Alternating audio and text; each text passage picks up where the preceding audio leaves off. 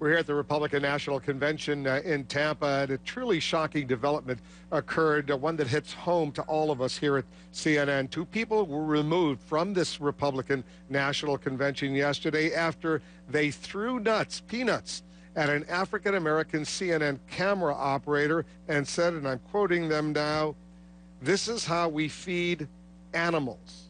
That was the quote they shouted at this female camera operator who works here at CNN. Multiple witnesses observed this very ugly exchange. Republican National Committee Security and Police immediately removed the two people from the Tampa Bay Times Forum, which is where we are right now. In fact, the convention statement says, and I'm quoting now, "Two attendees tonight exhibited deplorable behavior. Their conduct was inexcusable and unacceptable. This kind of behavior will not be tolerated." CNN issued a statement as well saying CNN can, in fact, confirm there was an incident directed at an employee inside the Tampa Bay Times Forum earlier this afternoon.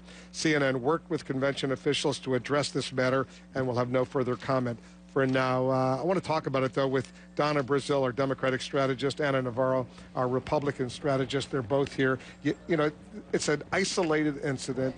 Two people who were horrible people did this. You can't blame the thousands of others who are behaving beautifully here, but it's just an ugly reminder that there is an element of hatred that still exists in our country. It is, and you know, unfortunately, Wolf, as many of us have known over the years, is that this is what we've all worked toward, to allow people to come to these conventions, to enjoy the process, but to put someone, and I know this individual, in a position where she is insulted by these individuals.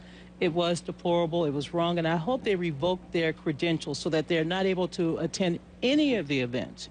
Any of the events. There's no place in our society for that level of intolerance, and we should condemn them, but they should have their credentials revoked. And I'm glad the convention officials immediately took steps to get over with this, and we're friendly with this camera operator. She's a lovely, religious woman, and just a horrible situation. But let's move on right now. Let's talk about the President of the United States.